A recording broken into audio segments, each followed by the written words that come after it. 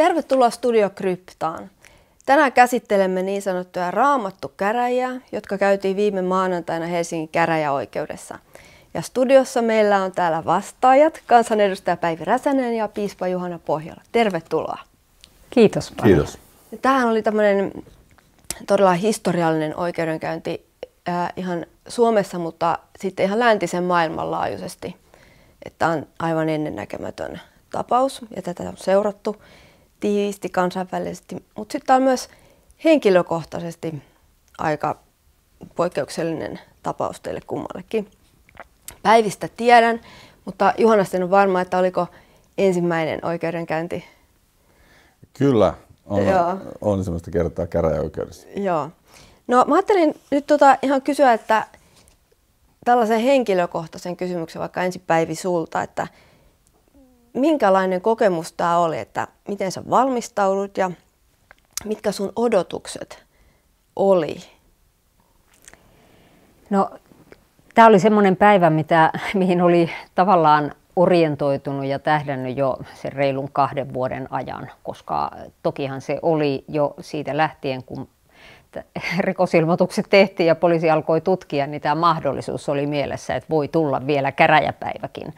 Ja tietenkin sitten viime huhtikuussa, kun syytteet nostettiin, niin tiedettiin, että se on tulossa. Yllättävän pitkällehän tämä siirtyi, että tässä jäi niin kuin semmoista valmistautumisaikaa aika paljon, mutta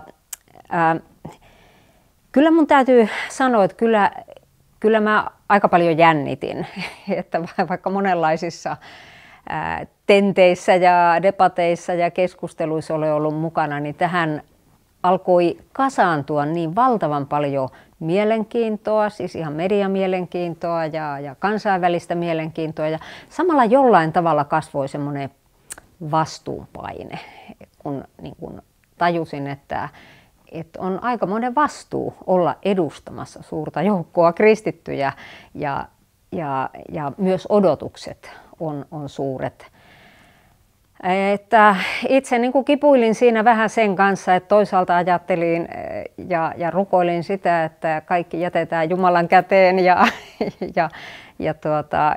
et vaikka siellä nyt sitten jollain tavalla jäätyisi eikä saisi sanottua sitä, mitä aikoo, niin ehkä sekin olisi ollut Herran niin kuin jonkinlainen johdatus, mutta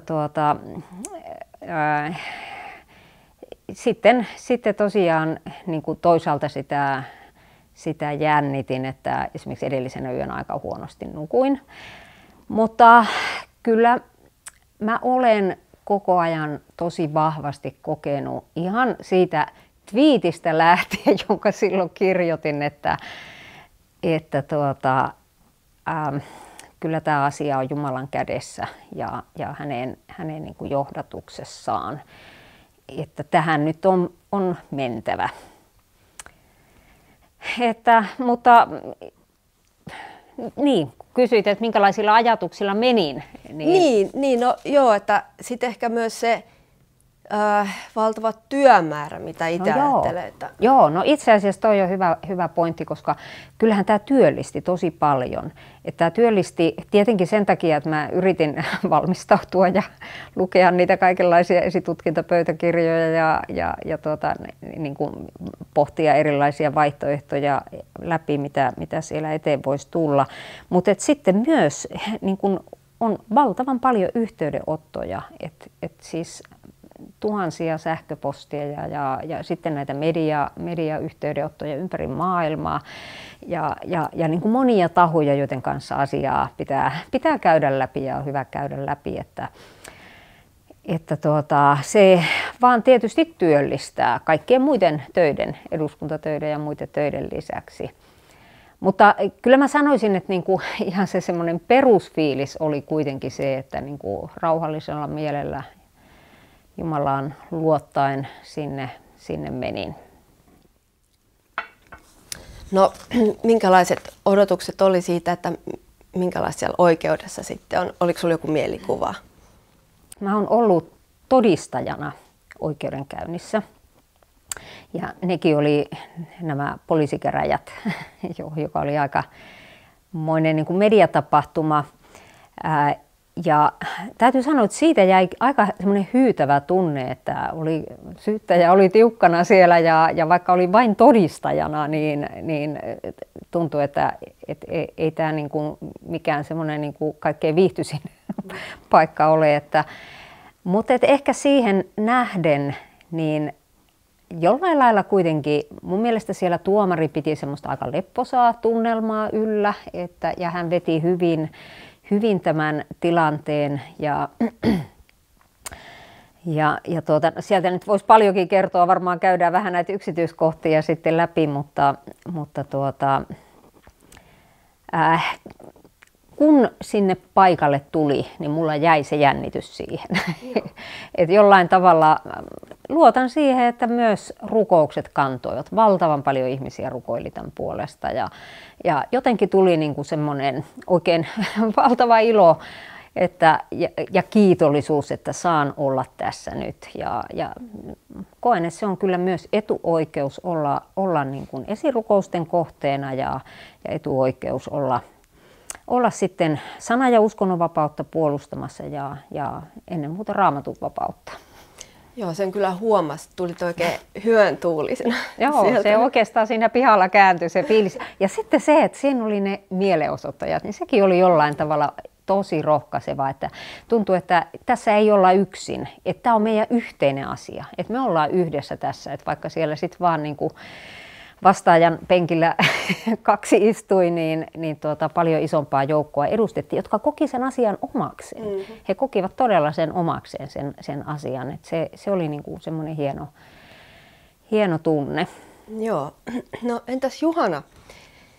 Miten valmistauduit? Oliko sulla kauheasti työtä? No kiitos. Mä toki tämä on työllistänyt ei siinä määrin kuin Päivillä, mutta mä itse sairastin koronaa, että mä olin vaan niinku rukouksena, että mä tervehdyn ja saan voimat siihen, että mä voin tulla maanantaina käräjäistuntoon sitten, koska jos sit olisi ollut sairaana ja sitten olisi jouduttu siirtämään muutama kuukausi, niin se olisi ollut todella kurjaa niin kuin kaikille osapuolille. Mä voin sanoa, että mä olin kiitollinen siitä, että esirukoukset kuultiin ja mä olin ihan hyvässä fyysisessä iskussa ja riittävän terveenä saatoin astella käräjäoikeuden ovista sisään.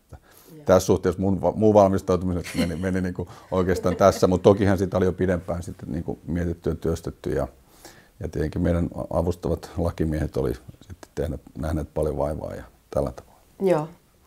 No mennään sitten tähän tarkemmin vähän tähän kokemukseen. Eli,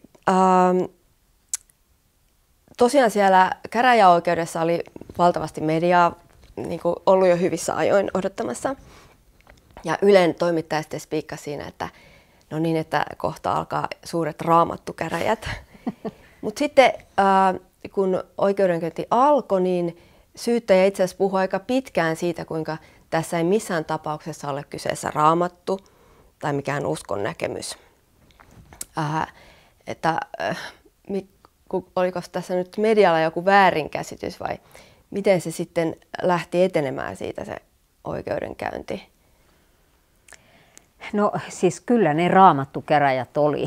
Täytyy sanoa, että ihan jos näitä syyttäjän puheita ja syyttäjän syytöksiä ja niitä hänen kysymyksiä ja sitä alustustaan katsoo, että vaikka hän itse sanoi, että tässä nyt ei ole niinku raamatusta kysymys eikä raamatun siteeraamisesta kysymys, mutta kuitenkin hän meni niinku hyvinkin niinku syvästi raamattuun ja niin kuin teologisiin, hengellisiin käsityksiin, että mitä on synti ja niin kuin mikä on mun raamatun näkemys, mun tulkintatapaani raamatusta ja tämän tyyppisiin asioihin, että kyllä mä sanoisin, että se Raamattukäräjät oli aika oikea nimi. Muuten olen aika paljon saanut palautetta siitä, kun mulla oli se raamattu esillä ja se ei ollut niin kuin semmoinen tietoinen tarkoitus, oli kyllä raamattu kassissa, mutta kun mä tulin ulko-ovesta sen talon ulko-ovesta sisään, niin siinä oli heti sitten joku iltapäivälehden toimittaja ja hän kysyi, että no onko sulla raamattu mukana? Mä sanoin, no kyllä, se mulla aina on täällä käsilaukussa mukana ja sanoin, että no näytäpä sitä raamattua. Sitten mä otin sen esiin sieltä ja sittenhän ne alkoi niin kuin kamerat pyöriä siinä, mutta niin kuin olen ajatellut, että jälkikäteen kun olen saanut tosi paljon palautetta ihmisiltä, että oli hienoa, kun sulla oli se Raamattu esillä ja he kokivat symbolisena sen, että se kannettiin sinne käräjätaloon, että se oli kyllä Raamattu keskeisesti esille ja kyllähän se on niin tässä uutisoinnissa näkynyt. Ja mä nyt toivon, että toivottavasti se nyt herättäisi kiinnostusta Raamattuun, lukemaan Raamattua ihmisiä, niilläkin, jotka eivät ole aikaisemmin Raamattuun paneutuneet. Ja kyllähän tämä osoittaa, että Raamattu on tärkeä kirja edelleenkin siis yhteiskunnassa niillekin, jotka eivät sitä aktiivisesti lue. Ja kyllä mä oletin sitä, että syyttäjä ei lähtisi ollenkaan tähän Raamattu- ja teologian puolelle, koska mä ajattelin, että se olisi niin kuin viileä juridisesti käsitellyt näitä asioita. Ja tulin sikäli kyllä yllätetyksi, ainakin itse, että vaikka hän sanoi, että nyt ei ole tosiaan kysymys Raamatussa eikä uskonnonvapaudesta eikä mielipiteistä ja tällä tavalla, niin hän sitten meni tuolla syvälle teologisiin kysymyksiin ja nosti itse semmoisia Raamatun kohtia, siis heijasti sinne 4. ja 5. Mooseksen kirjasta ja sitten tenttasi myös minua esimerkiksi siitä, että uuden ja vanhan liiton suhteesta tai mikä on Raamatun asema ja yhteiskunnan laki ja tämän tyyppisiä asioita. Otti teologisia käsitteitä siellä esille, tämmöisiä niin kuin fraaseja kuin Jumala vihaa syntiä ja rakastaa syntistä siis 3 tuomaria, niin siis puheenjohtaja joutui puuttumaan yhä uudestaan. Me katsomme välillä Päivin kanssa tuomaria kohti, että menemmekö me todella tähän teologisiin kysymyksiin. Kyllä se minulle sopii, mutta tuomari niin kuin perutteli sieltä sitten aina, että ei jatketa tuohon suuntaan, mihin syyttäjä lähti. Mutta kyllä sanotaan, että se minua niin kuin häkellytti, jota sanoin siinä mun loppupuheenvuorossa, siis toisaalta semmoinen kuin harrastelijamainen teologinen ote. Ja toisaalta sitten semmoinen niin kuin juridisten ja teologisten argumenttien niin kuin sekoittaminen. Ja se oli niin kuin todella hämmentävää. Ja kaikki niin kuin ulkomaalaisetkin kommentaattorit tai niin kuin, mitä kommentteja jälkeenpäin tulee, niin kaikki on niin kuin ollut hämmentyneitä tästä. Mutta jos mä otan nyt yhden esimerkin nyt tästä, siis kun hän syyttäjä otti 4. ja 5. Mooseksen kirjasta Israelin kansalle annettua sotalakeja siitä, miten sitten luvattu maa vallotetaan ja ne kansat täytyy tuhota ja tappaa ja hävittää ja tällä tavalla. Ja hän rinnastaa nämä lauseet, samassa lauseessa rinnastaa Päivin vihkosessa ja muualla esiin ottamiin kohtiin siitä, mitä Raamattu opettaa seksuaalieettisistä asioista, siis avioliitosta ja sitten homoseksuaalisen, että se on syntiä ja se ei luomisjärjestyksen mukainen. Hän niputti nämä 2 asiaa.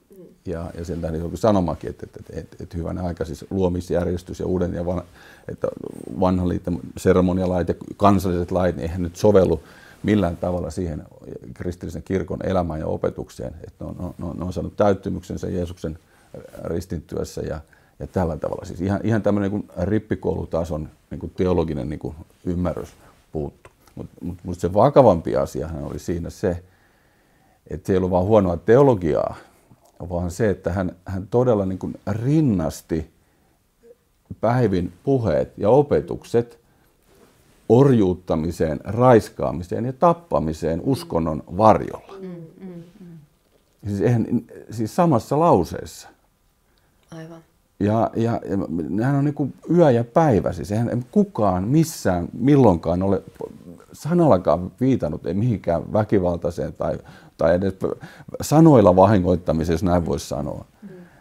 Ja minusta tämä oli niin kuin täysin niin kuin arvostelukyvyn puutetta ja minusta se oli täysin edesvastuutonta. Kyllä, ja itsekin pääsin sinne lehterille seuraamaan, niin ihmettelin, sitä en ole mikään oikeusoppinut, mutta ihmettelin, että miten kauan hän siinä aloituspuheenvuorossaan pyöritteli näitä asioita ja sitten itse asiassa kun tuomari huomautti, että tämä ei ole nyt oikea paikka tälle puheelle vielä, niin tuli sellainen olo, että oliko se semmoinen tarkoitushakuinen tarjoilu medialle sitten, että siinä maalailtiin lavealla pensselillä tietynlaista kuvaa. Kyllä mulle tuli myös mieleen se, että kun syyttäjä otti niin tavallaan suuren osuuden siinä aamupäivästä, että hän piti todella pitkän esityksen. Ja tavallaan siihen parhaaseen media-aikaan, jolloin media on paljon läsnä ja jolloin saa niin kuin siinä live-striimauksessa niitä kommentteja menemään, että hänellä tietysti asemansa puolesta oli etulyöntiasema siinä ensiksi ne syytteet lukea ja laventaa sitä, mitä on siinä varsinaisessa syytepaperissa.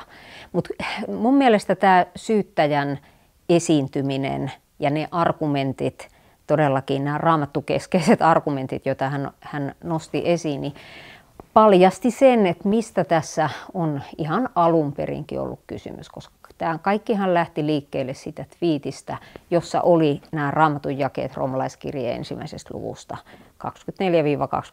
24-27, jossa apostoli Paavali opettaa yhdeltä osin, mitä on synti ja Jumalan tahdon vastainen niin kuin seksuaalielämä.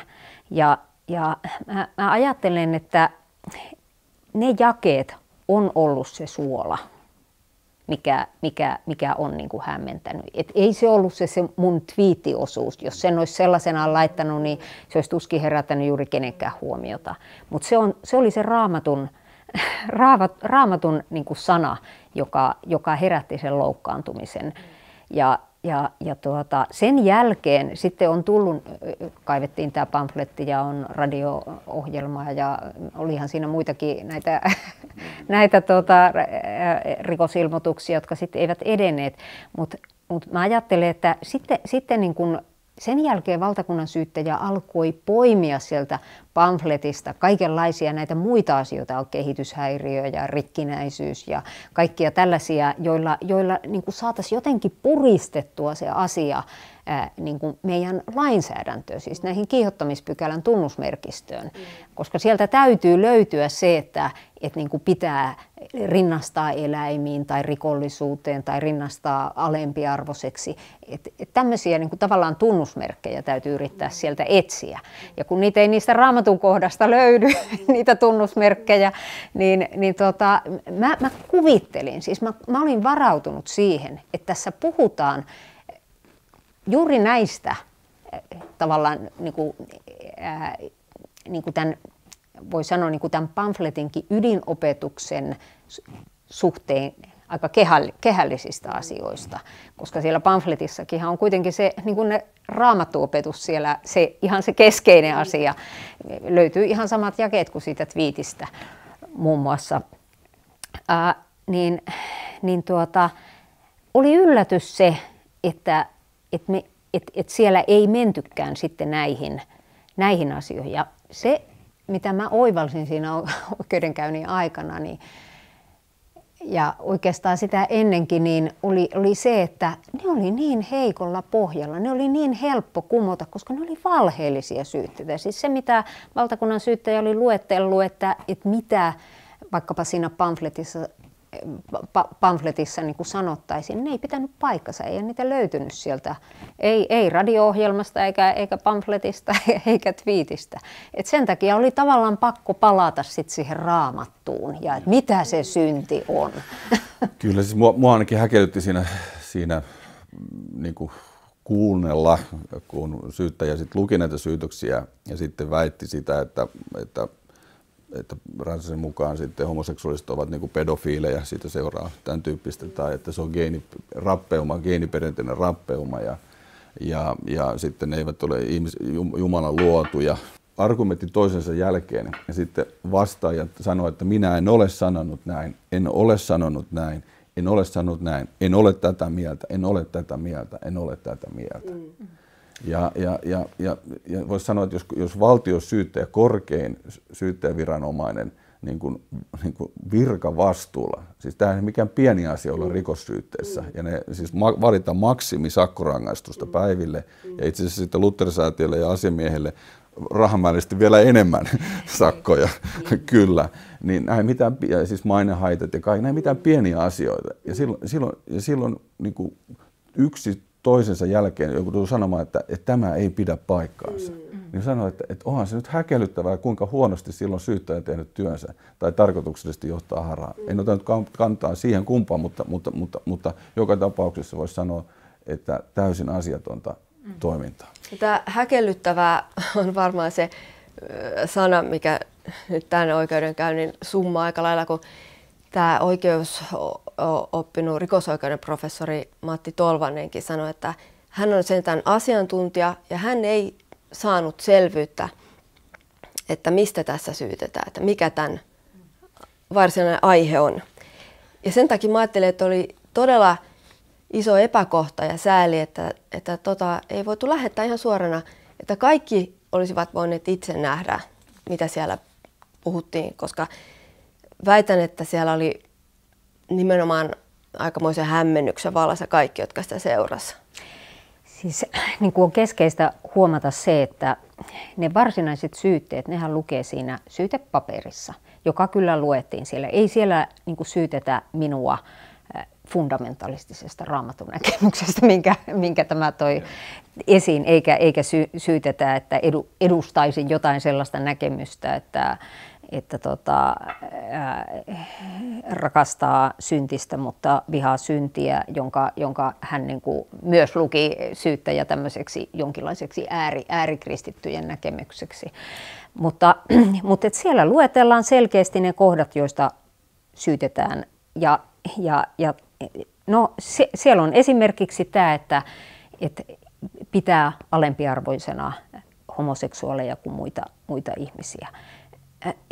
Ei tälle löydy mitään näyttöä. Siinä vaiheessa, kun niitä todisteluja sitten käytiin läpi tämän syytöksen lukemisen ja pienten puolustuspuheenvuorojen jälkeen, niin sehän kävi ihan selväksi, kun sieltä luettiin pamfletista, että mitä siellä lukee. Eli siellä lukee,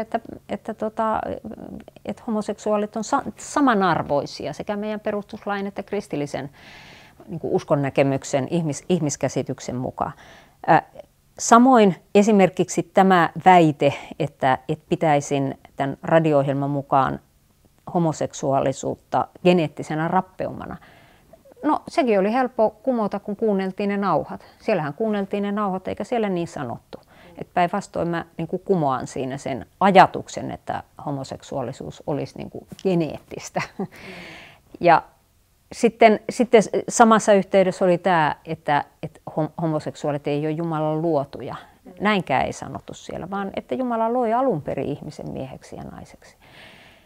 Tai sitten, mikä on tietysti todella törkeää, niin on tämä väite, että olisin pamfletissa väittänyt ja että me oltaisiin tämmöistä julkaistu, että niin kuin homoseksuaalisuuteen niin kuin väistämättömänä ominaisuutena kuuluu niin kuin taipumus lasten seksuaaliseen hyväksikäyttöön. Joo. Ei siellä sellaista lue, eikä niin kuin mä en ole koskaan tällaista ajatellut, että edes.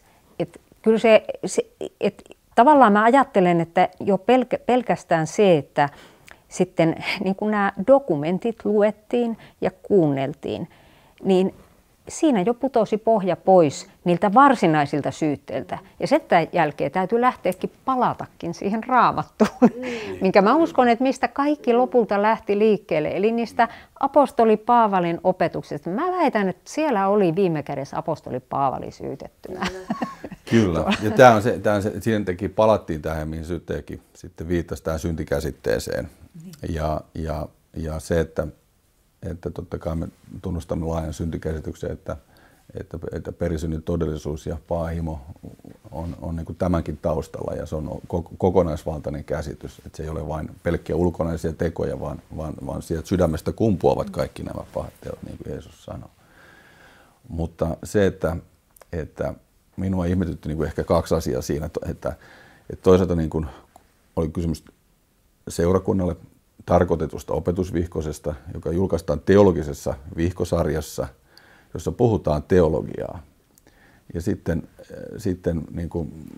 sitten toisaalta Päivin twiitti myös, joka on niin kuin kirkolle osoitettu kirkon sisäiseen keskusteluun, avioliittokeskusteluun. Niin tässä ei saisi käyttää raamatullisia ilmaisuja tai teologisesti ladattuja termejä kuin synti ja häpeä, jotka liittyvät nimenomaan Jumalan suhteeseen. Ja hän niin kuin sanoi, että niillä on tämmöinen yleinen merkitys, joka on halventava ja solvaava ja alaspainava, mitä kaikkia termejä sanoo. Ja tässä suhteessa niin kuin meiltä niin kuin riistettäisiin oikeus puhua julkisesti teologisista termeistä tai opettaa julkisesti, koska ne voidaan ymmärtää ja tulkita loukkaavaksi ja halventavaksi puheeksi. Että missä me voimme sitten julistaa. Ja toisaalta sitten hän syyttäjä sanoi tästä vihkosta, että vaikka hän oli syytteessä nostanut vain tietyt kohdat, niin hän sanoi, että koko vihko kauttaaltaan kokonaisuudessaan niin kuin, on homoseksuaalia halventavaa. Ja sitten kun me nostamme sieltä toistamiseen niitä kohtia, jossa A, sanotaan, että kaikki on samanarvoisia ja kaikki ovat synnin alla ja kaikki ovat armon alla ja niin kuin me olemme kaikki samalla viivalla Jumalan edessä. Ja me toivotamme homoseksuaalit, joilla on taipumuksia niihin tervetulleeksi seurakuntaa elämään Kristuksen yhteydestä löytämään identiteetin, kun jokaisen meidän tulisi löytää oma identiteettimme siitä Jumalan luotuisuudesta ja Kristuksen lunastuksesta. Niin siis nämä kohdat, niillä ei ole painoarvoa. Että ne ei ole uskottavia syyttäjän mielestä. Vaikka se on koko meidän niin kuin kristillinen niin kuin se iso kuva ja koko se kallio, jolla me seistään. Ja ikään kuin me niin voisi sanoa, että me huutamalla huudamme, että tätä on kristillinen usko ja tätä me opetamme. Ja sitten hän sanoi, että niillä ei ole merkitystä tai ne ei ole uskottavia tässä kaikessa kokonaisuudessa. Ja kuitenkin ne ovat ne tulkinnan horisontin avaimet, jolla kaikkea muuta tulee siinä vihkossa ja julistuksessa, niin kuin sanoo. Ja sen tähden niin kuin tulee semmoinen, että ei tulla kuulluksi.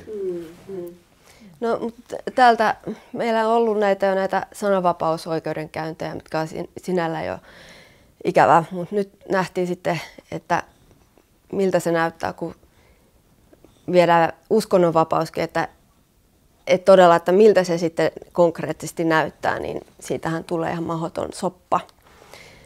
Mutta niin ehkä se voisi sanoa, että Päivikin voi kommentoida, että ehkä se ydinkysymyksen, mihin tämän jälkeen on niin kuin pysähdetty, on ollut tämä, niin kuin, kun sanottiin, että jos tuomitaan teot, niin tuomitaan ihminen. Mä olin just tuosta sanomasta, että tämä syyttäjä, että voi pitää sitä jotenkin pahana puheena, että rakasta syntistä, mutta vihaa syntiä, niin hän todella niin kuin ei pysty näkemään, että voisi olla samanaikaisesti voimassa. Tässä on aika iso. Niin mä ajattelen, että se on paitsi niin kuin, vaikkapa ihan Jeesuksen opetuksessa, Jeesuksen esimerkeissä. Hän rakasti syntistä ihmistä, mutta kyllä hän osoitti synnin synniksi ja kyllähän Jeesuksen puheiden kuulijat loukkaantuivat aika monesti siihen, että hän paljasti synnin ja niin kuin nuhteli ihan teoista ja ihmisen synnistä. Ja mä ajattelen, että se on niin kuin myös ihan tällaiselle arkijärjelle vieras ajatus. Että jos ajatellaan vaikka lasten kasvatusta, mikä nostinkin siellä käräjäsalissa vastaukseksi esiin, että se, että kun itse niitä 5 lasta silloin aikanaan kasvatin, niin jatkuvasti oli tekoja, joita piti moittia ja tuomita, mutta eihän se yhtään vähentänyt niin kuin sitä näiden lasten arvoa mun silmissä ja mun sydämessä ja mun rakkautta heitä kohtaan. Niin kun, mä en oikein ymmärrä tuota ajatuksen juoksua, että etteikö voitaisiin tehdä eroa ihmisen niin kuin olemuksen ja ihmisen identiteetin ja hänen tekojensa välillä.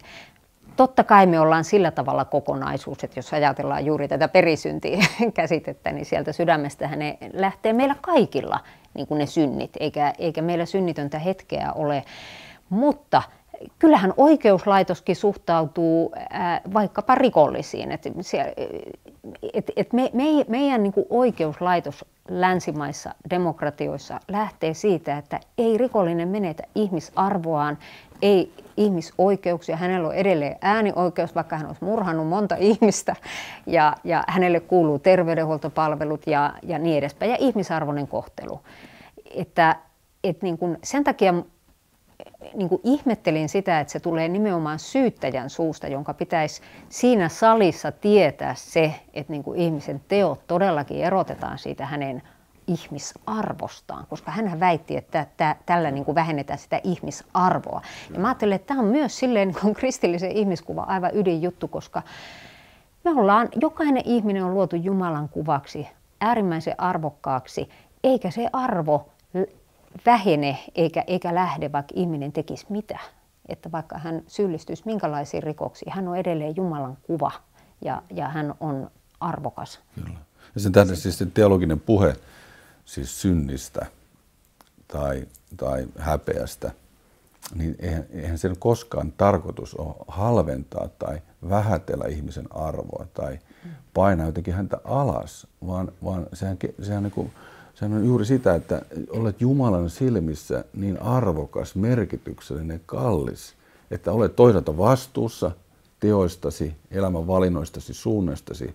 Sinut on luotu Jumalan kuvaksi, tehty melkein Jumalan kaltaiseksi, niin kuin sanotaan. Ja toisaalta sitten myös se, että se arvo, että se on kutsu tulla siihen Jumalan yhteyteen elämään, jonka Kristuksen ristillä on meille kaikille avattu. Ja sen tähden niin kuin hänen tulkintansa siitä, että kun puhutaan synnistä ja häpeästä, että se on tämmöinen yleismerkityksessä niin kuin halventava puhe ja se on loukkaavaa, niin voisi sanoa, että se romuttaa kaiken kristillisen parannussaaren, armon ja synnin ja armon julistuksen, jos tällainen käsitys tulisi lainvoimaiseksi.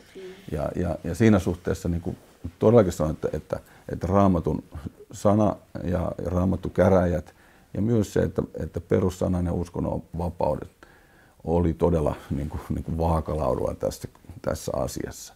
Että ehkä se vaan ilmaisee nyt sitä suurta kulttuurimurrosta, että moraalisesti niin kuin paheksuttavaa tällä hetkellä niin kuin suuren yleisön silmissä monesti on nämä kristilliset seksuaalieettiset opetukset. Että siinä suhteessa tämä yhteiskuntamuutos sieltä 90-luvun 2000-luvun alustakin on niin kuin muuttunut yhteiskunta näin. Ja nyt tämä on moraalisesti paheksuttavaa. Ja sen tähden on niin kuin vaikea niin kuin löytää ymmärrystä. Mutta toisaalta niin ihmisten tulisi, vaikka he pitäisivät moraalisesti paheksuttavia näitä peruskristillisiä, jotka ovat siis eivät ole niin kuin Suomen Evolut-kirkon jonkun ääriliikkeen näkemyksiä tai jonkun pienen luterilaisen kirkon näkemyksiä, vaan kristikunnan historiallisesti yksimielistä opetusta ja valtavirtaa yhä edelleen, niin näitä näkemyksiä, niille tulee saada olla tila, koska muuten koko meidän yhteiskunnan perusarvot, eli sana- ja uskonnon vapaus, on niin kuin uhattuna. Ja sen tähden niin kuin ymmärrän toki sen puheen, että on näitä sateenkaarinuoria ja niin kuin hän syyttäjä nosti siellä esille, että tämän kaltainen puhe, nämä sanat ovat tekoja, ne sattuvat ja lisäävät itsemurhan riskiä ja ahdistusta ja kaikkea tällä tavalla. Mutta ei voi olla niin, että nyt joku ryhmä nostetaan sellaiselle jalustalle, että sen varjolla niin kuin sanan ja uskonnonvapauden niin kuin perusarvot niin kuin vedettäisiin sitten niin kuin kölin alta ja pois. Että totta kai niin kuin kunnioittava puhe ja arvostava puhe ja kaikki, niin kuin mekin irtisanoudumme kaikesta niin kuin väärästä ja väkivaltaisesta tai mihinkään kiihottavasta puheesta, mutta ei peruskristillinen niin kuin lain ja evankeliumin saarna ole sitä. Eikö tässä näy myös aika hyvin ne maallisen oikeuden rajat, että mihin se pystyy, että jos ajatellaan, että Jumala tuomitsee meidän jokaisen ajatuksenkin, mutta ajatuksia ei voida lähteä kaivelemaan tuomitsemaan maallisessa oikeudessa. Että jos ajatellaan tätä lakia, että kun se kieltää panettelun ja solvauksen, niin se on aika semmoinen laaja, että sinne voidaan sisällyttää halutessa aika lailla kaikenlaista. Niin kuin nyt, että jos lähdetään tämmöisestä ihmiskuvasta, että ei voi erottaa tekoja ja persoonaa, niin silloin voi jollain logiikalla siitä näkökulmasta se panettelu ja solvaus olla tätä, mitä me sanotaan niin kuin, lainsaarnaksi, joka on tarkoitettu ihmisen parhaaksi, niin näettekö te, että tämä laki on ihan vähän johdatteleva kysymys, mutta onko se teistä huono laki? Mä oon ajatellut, että mä en tässä vaiheessa halua ottaa tähän lainsäädäntöön kantaa, koska nyt tämän lain pohjalta meidät tuomitaan ja arvioidaan. Ja vielä ajattelen niin kuin ihan vilpittömästi niin, että en ole tätä lakia vastaan rikkonut. Eli näissä puheissa, näissä kirjoituksissa, tässä radio-ohjelmassa, twiitissä, jotka nyt on käsiteltävänä, niissä ei ole kysymys panettelusta, ei solvauksesta, ei uhkauksesta, joten niin kuin mielestäni niin kuin sitä vastaan ei olla näissä rikottu. Mutta sehän on ihan totta, että viimeisellä tuomiollahan me ollaan myös sanojemme vuoksi, että paitsi tekojen, niin sanat ja jokainen sana punnitaan ja kyllähän se niin kuin Jumalan edessä sanoista jäädään kiinni jatkuvasti. Ja kyllähän Jeesus esimerkiksi Vuorisaarnassa niin kuin äärimmilleen vei vaikkapa tämän älä tapa -käskyn selityksen, että kun sanoo sinä hullu, niin on jo ansainnut sitten helvetin tuleen ja ne on niin kuin ihan huikeat, tai vaikkapa seksuaalietiikkaan, että kun katsoo naista himoiten häntä, niin on jo tehnyt sydämessään huorin, että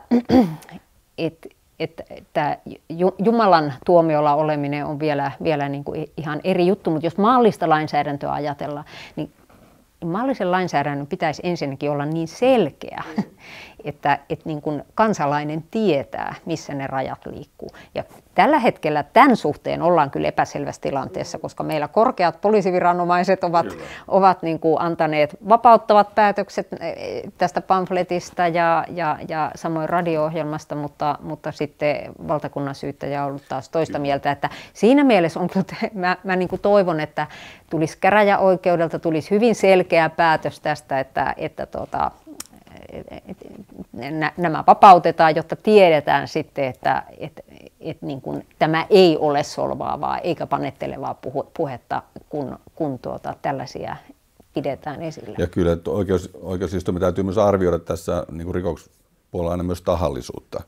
Ja se, että jos todella niin kuin syyttäjä, valtakunnan syyttäjä ja rikoskommissaario eivät ole yhtä mieltä lain tulkinnasta ja puhumattakaan sitten on professoreita, jotka sanovat, että tämä on täysin epäselvää, niin millä edellytyksellä sitten meillä voisi olla niin kuin näyttää toteen sitä tahallisuutta, että meillä oli aikomus ja halu solvata ja loukata ihmisiä julkaisemalla tällaisia asioita. Ja sehän on, niin kuin, että tietoisesti niin kuin rikoimme lakia. Mutta näen, että siis ainakin niistä kommenteista, kun nyt seuraa tätä keskustelua nyt jälkeenkin, niin tässä on, niin kun nähdään näitä suuria periaatteellisia kysymyksiä, on tämä uskonnon ja sananvapaus ja sitten on nämä yhdenvertaisuus- ja syrjimättömyyspykälät. Ja nyt se ajan henki kaikissa tässä woke- ja cancel-kulttuurissa, jossa nostetaan niin kuin vähemmistöjä, niin se kulttuurinen ilmapiiri kyllä on se, että nyt syrjimättömyys ja tasavertaisuusasiat ovat niitä niin kuin arvohierarkian huipulla ja sananvapaus ja uskonnonvapaus eivät ole.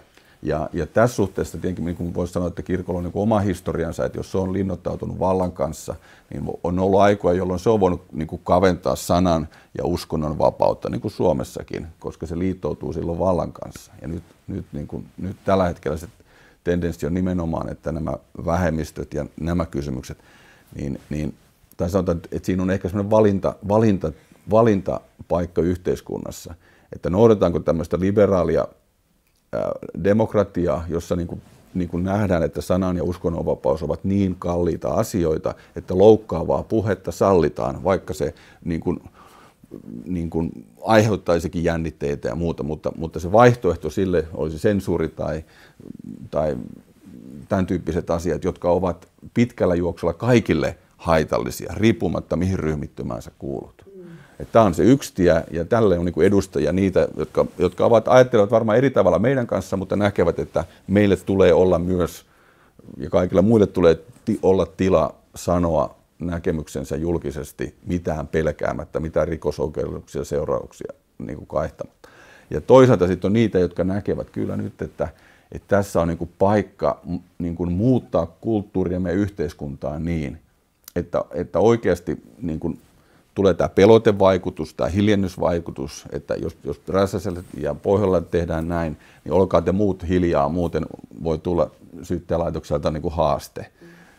Ja sitten se, että oikeasti niin kuin annetaan tällaisia ennakkotapauksia, joissa selkeästi niin kuin paalutetaan siihen, että esimerkiksi niin kuin uskonnon varjolla tai Raamatun sanoilla ei voi sanoa omana mielipiteenä ja julkisesti, että homoseksuaalisuus on synti ja häpeä ja Jumala on luonut vain miehen ja naisen, on 2 sukupuolta, ei ole muita sukupuolia tai jotain muita kulttuurisesti tällä hetkellä loukkaavia asioita.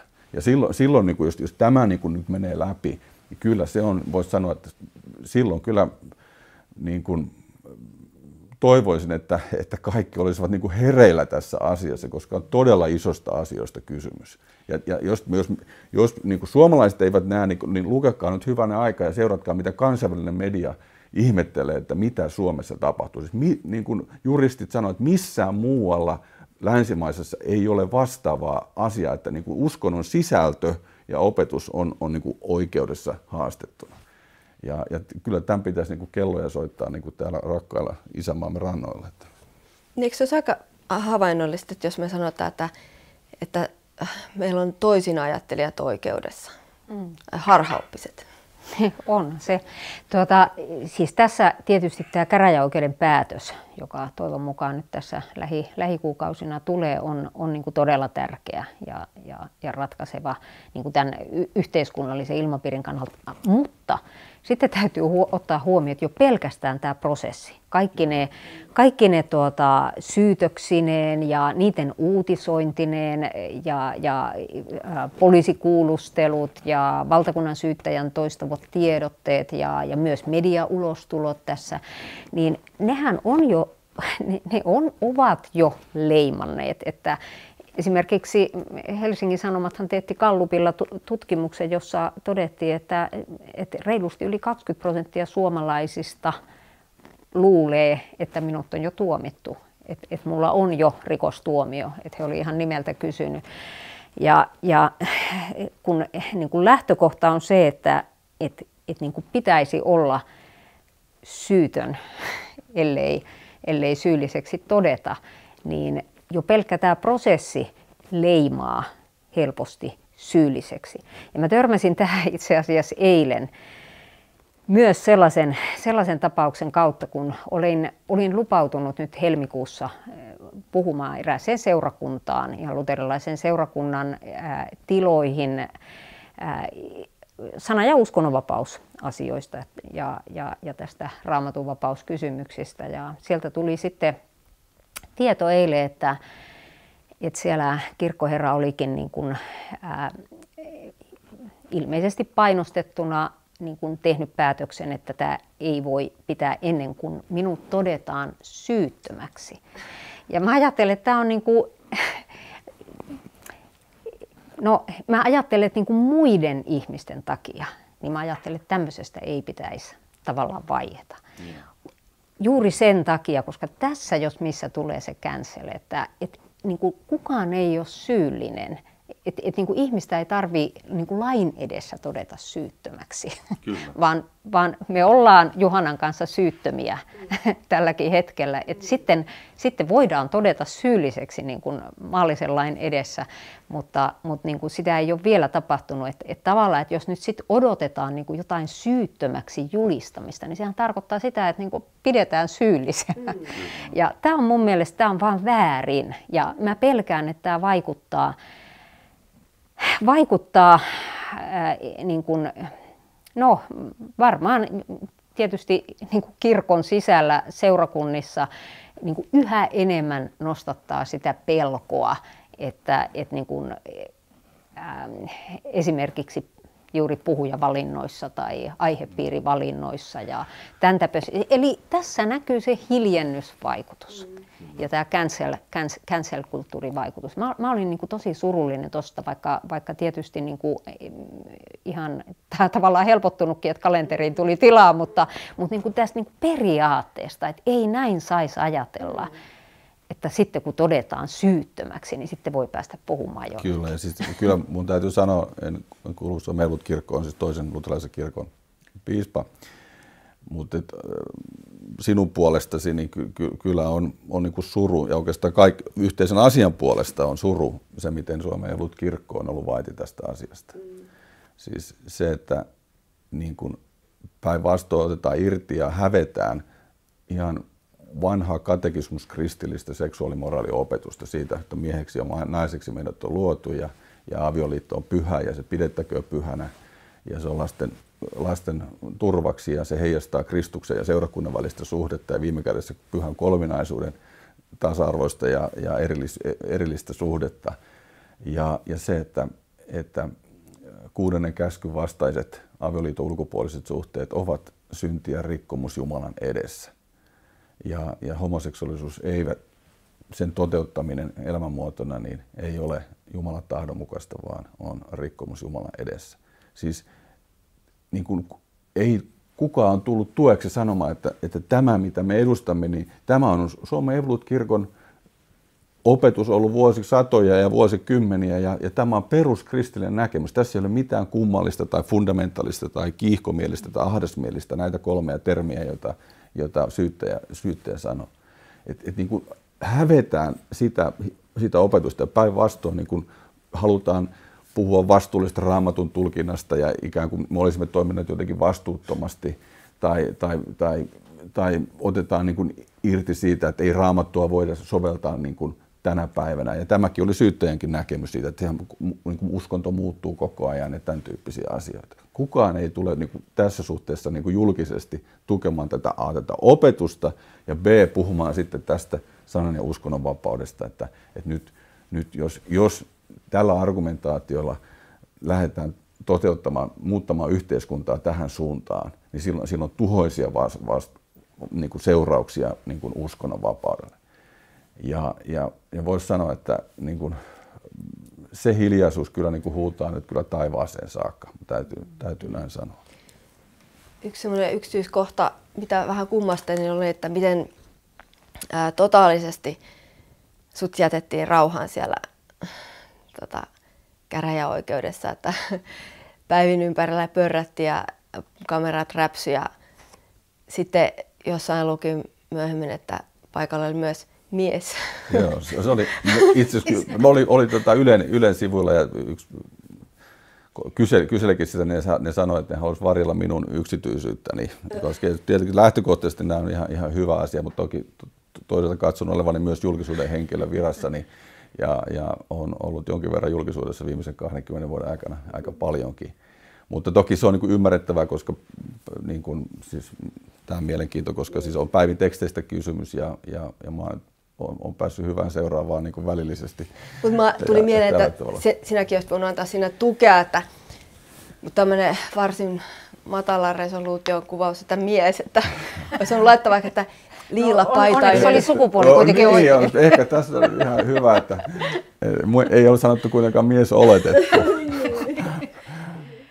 Mutta se, mikä tässä mun mielestä on, ja mistä oikeastaan iloitsen, että ainakin media edessä sain niin kuin mahdollisuuden tuoda sen esiin, että mikä niin kuin mun mielestä tässä on kuitenkin niin kuin se oleellinen asia, ja mistä itselläni niin kuin koko tämä prosessi lähti liikkeelle, niin se oli niin kuin kysymys siitä, että voiko Raamattuun luottaa. Niin kuin Raamatun luotettavuudesta ja siitä, että me voidaan luottaa siihen, mitä Raamattu opettaa. Ja sillä silloin ei ole kysymys pelkästään niin kuin seksuaalietiikasta tai edes avioliitosta, vaan niin kuin on kysymys siitä, että miten niin kuin ihminen voi luottaa siihen, että hän pelastuu, miten ihminen pelastuu. Ja niin kuin, tavallaan siinä kun mennään tämän synnin kautta keskusteluun, niin mennään ihan siihen kristinuskon ydinsanomaan, että minkä takia Raamatussa ylipäänsä synnistä puhutaan, jotta me voitaisiin löytää ratkaisu siihen syntiongelmaan. Eli siihen, että Jeesus on ristillä kuollut ja sovittanut ihmisten synnit, ja tätä pelastussanomaa on tarkoitus viedä kaikille ihmisille. niin homoseksuaaleille, heteroseksuaaleille, kaikkeen maailmaan. Ja homoseksuaaleilla tulee olla myös oikeus saada niin kuin tämä evankeliumin kokonaissanoma siitä, että Jeesus on tullut sovittamaan sinun todelliset syntisi. Että on kysymys synneistä, jotka Jeesus on sovittanut.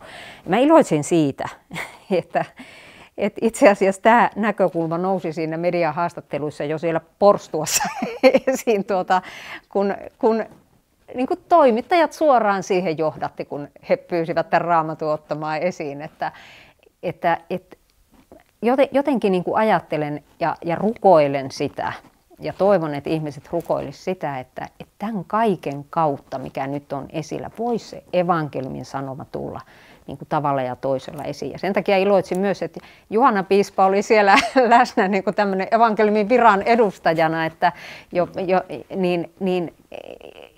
ja toivon sitä, että papit ja teologit ja maallikot, me kaikki niin kuin käytettäisiin nyt tämä tilanne, kiinnostus Raamattua ja syntikäsitettä kohtaan niin, että me tuotaisiin se evankeliumin sanoma esiin, koska siinä on sitten se vapautus ja ilosanoma niin myös tälle vähemmistölle, jota meidän nyt epäillään loukanneen.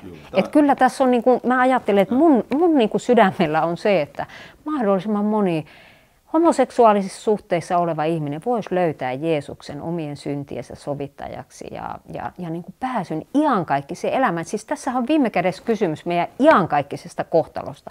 Et sen takia tämä on niin kuin, tavallaan niin luovuttamaton asia myös, että niin kuin mä ajattelen, että ei ole niin kuin mitään tarvetta niin kuin pelätä näitä maallisen tuomioistuimen tai minkään keskustelupalstan tuomioita, koska me ollaan niin kuin iankaikkisuuden edessä ja tämän varassa, tämän sanan varassa, Raamatun sanan varassa ja näiden lupausten varassa me sitten kerran se kuolemanrajakin ylitetään ja mennään sinne niin kuin iankaikkisuuteen. Kyllä. Ja tämä on se, niin kuin, voisi sanoa se Golgatan syrjimättömyysnäköala, koska siis tästä meidän syrjimisestä puhuttu ja syrjimättömyydestä, niin se, että se Kristuksen ristin valo, joka paljastaa meidän jokaisen puutteet ja viat ja syvälle menevät, ei vain teot, vaan myös kaikki se, mikä se äänetön ja näkymätönkin kapina Jumalaa vastaan, että se paljastuu, mutta jotta Kristuksen armo ja Kristuksen veri saisi puhdistaa meidät.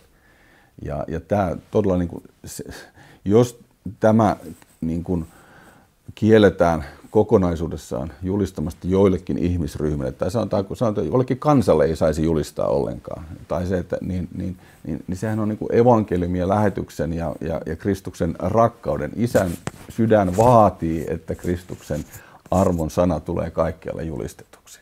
Ja sen tähden se kysymys lopussa, että noudataanko Suomen lakia vai Raamattua, niin totta kai olen vastuussa siitä, että Kristuksen sana ja Jumalan sana tulee lyhentämättömästi kaikkialle julistetuksi, olivat seuraukset mitkä tahansa.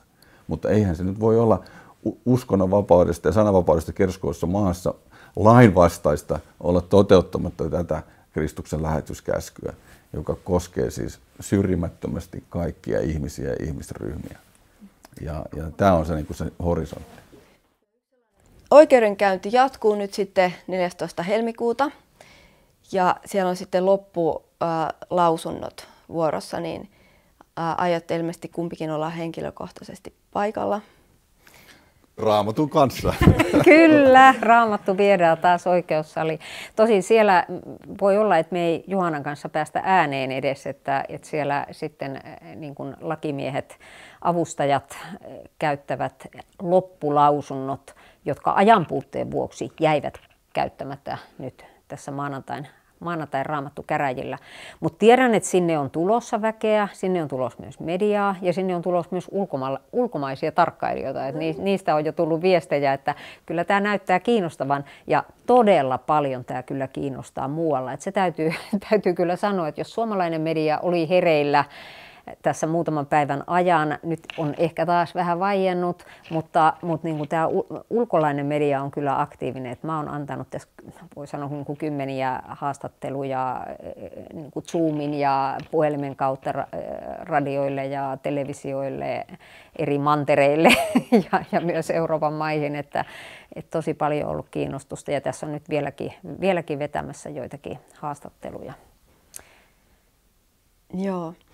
Ja sitten parin viikon päästä siitä tulee sitten päätös. Sitä ei tiedä milloin se tulee, kauan tuomarit ottaa sen ajan mitä he tarvitsevat, mutta varmasti tämän asian painoarvon ja mielenkiinnon tähden niin en usko, että sitä montaa kuukautta siellä pantataan.